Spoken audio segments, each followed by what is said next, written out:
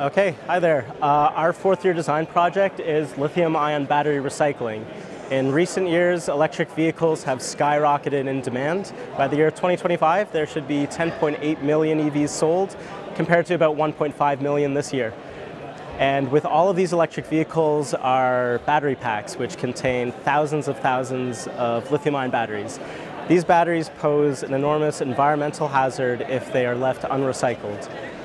In addition, by not recycling the metals present in a lithium-ion battery, you drive up the cost of battery manufacturing.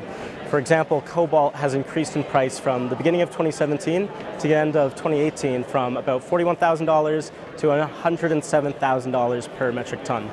Cobalt is an important metal in lithium-ion batteries, but it isn't the only material that needs to be recovered. There's also electrolyte in batteries, which pose an environmental risk.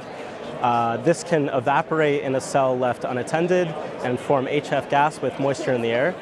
What we have here is a lab-scale process to recycle a lithium-ion battery and all of its components.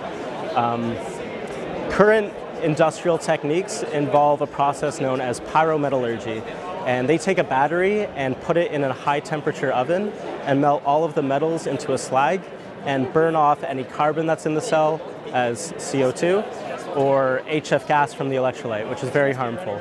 And further, that slag, they only recover a few of those materials from it, such as cobalt. With our process, we're able to separate our battery into all of its constituent parts: cathode, anode, separator, electrolyte, and casing, and then run recycling techniques on each of them. In this project, we have specifically focused on the cathode material because it involves cobalt and some other metals which are of particular interest. But with this procedure, you should retain the aluminum from a cell, the steel casing, the graphitic anode, and the electrolyte, so as to pose less of an environmental risk. So we first take our battery, cut open the top, centrifuge it for 2 hours to obtain all the electrolyte, and then we take apart the battery safely without risk of short-circuiting it. Then we're able to scrape off the cathode material from a degraded lithium-ion battery where the cathode has delaminated significantly from the aluminum it sits on.